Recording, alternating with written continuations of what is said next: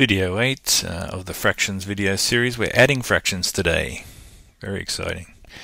Now we'll start off with having a look at adding fractions with the same bottoms. So we have two fractions here, 2/5 plus 1/5. Not a bad rule, this one. If they've got the same bottoms, it's pretty straightforward. Step 1 is to add across the top. So we add the 2 and the 1 and make 3 across the top. And we keep the bottoms the same. So the bottom of our answer there is 5. And we just check, we'll think every time, can we simplify this final answer down 3/5? Well, there's no other numbers other than 1 that can divide into 3 and 5, so we don't have to simplify anything this time, but any time we get a fraction answer, we should check whether we can simplify. So we added across the top, we kept the bottoms the same, and we saw that we couldn't quite simplify it any further downwards. So we're done there. That's the rules. Add across the top, keep the bottoms the same, and simplify if you can. Okay, in this case, 5/10 and 3/10, they have the same bottoms. So we'll add across the top.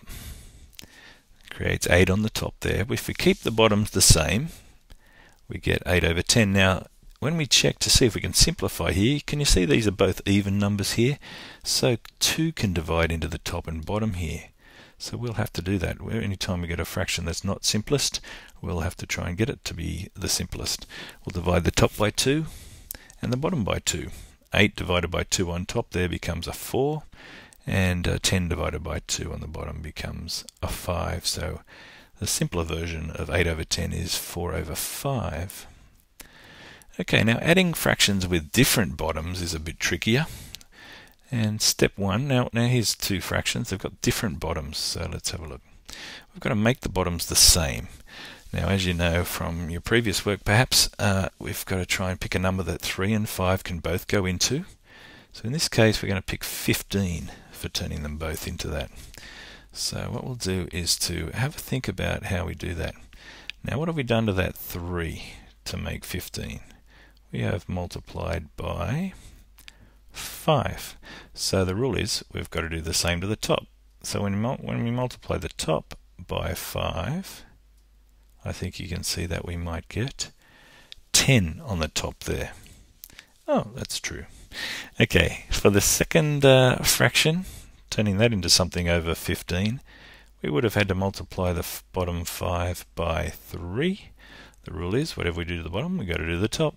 So if we multiply the top by 3, I think you'll find we'll get a 3 on the top. Okay, so we've changed them to have the same bottoms, and now we go through the process that we just described previously when we had the same bottoms. We add across the top, so 10 plus 3 is 13, and we keep the bottoms the same, 15. And just to check the last bit, we see if we can simplify. In this case we can't, so we'll leave it there. So when we haven't got the same bottoms to begin with, we make them into the same bottoms, and then we do the method for adding fractions with the same bottoms. So just keep our wits about us. We ask ourselves, have we got the same bottoms already? If not, let's make it happen. Okay, another example, two different fractions with two different bottoms. So our step 1 is to make the bottoms the same. So I hope you're getting the hang of this, that the bottoms we're going to choose is to make them both out of 12, because 4 and 3 both go into 12. One quick way of finding a number they both go into is to multiply the two bottoms together and use that number for your new bottoms. Okay, so let's check out how we properly turn 1/4 into something over 12. We will have multiplied that bottom by 3. And the rule is we've got to do the same to the top. So if we multiply that by 3, I think you'll be guessing that 1 times 3 is 3 on the top. So look how we turn the 2/3 into something over 12. We would have multiplied the bottom by 4.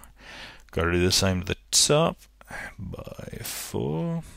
2 times 4 is 8, I predict. Oh yeah. Okay, so we've turned 1/4 plus 2/3 into 3/12 plus 8/12.